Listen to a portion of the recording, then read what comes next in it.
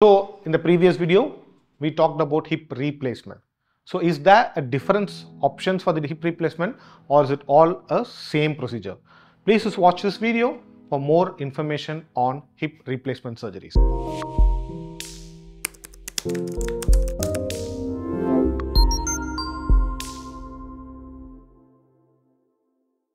So hip joint is actually a ball and socket joint, where you have a ball and a socket and it moves just like your hinge in the door.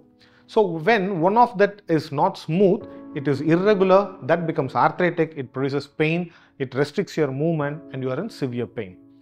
Okay, you meet a doctor, he says it's almost an end stage, you need a hip replacement, then you have so much of options now. Unlike your knee replacement, hip has a spectra. So you have an option saying a cemented or an uncemented. This all decisions are taken by your doctor based on your age, your requirement and so many other factors. If you are sort of an old, like 70 years and plus, they would probably choose a cemented hip replacement because the bones are a little weaker, you need an augmentation cement there.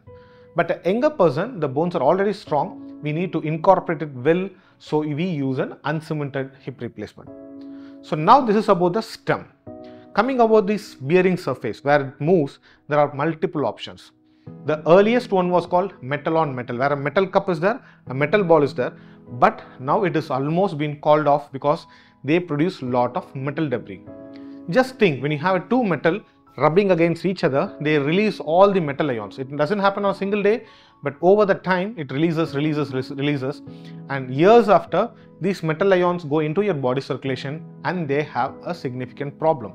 So there is a major callback of one of the most important companies in the world saying this metal on metal has been calling back, and we had to repeat the surgery for those. So now it is almost a thing of past. Now what options do we have is a metal on a polyethylene, or a metal on a ceramic, or a ceramic on a polyethylene, and finally you have a ceramic on a ceramic. If you see which is the best, now things are moving towards ceramic because ceramic is not a metal obviously, so they have a very little debris, and even the debris doesn't cause you any systemic problem. So ceramic on poly is what we routinely use, but in very high-end people who are very active sports, or you think they are like very young age, we just start doing operation. In those scenarios, ceramic is also a good option. But it is not just an implant and the material, but it's about the surgical technique and how your surgeon does the surgery. So leave it to him. He'll be the best judge to tell you what will suit you. This video is to just enlighten you about the options available, things happening around you, but it's not for you to just tell your doctor, please do this. Your doctor is the best person to decide, so leave it to him. Okay, if you have anything more to know about in this particular regards, please drop down a message in the comment box. We'll be happy to reply you.